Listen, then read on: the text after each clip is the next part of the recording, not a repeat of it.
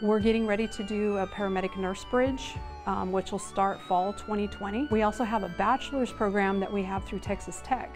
So our students will be able to, once they graduate paramedic school or get their degree, they'll be able to transfer to Texas Tech and get a bachelor's in healthcare management.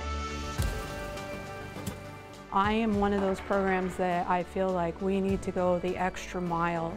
Anybody can take a test and pass it. I make sure my kids are very, very disciplined on making sure that they know how to put it together and also use those skills to be able to save somebody's life.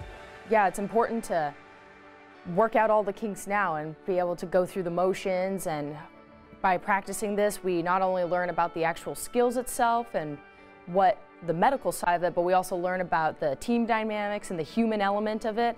I learn a lot about myself and I learn a lot about my teammates, and that just makes me more fluent, not only on the medical and the student side, but also on the team dynamic side.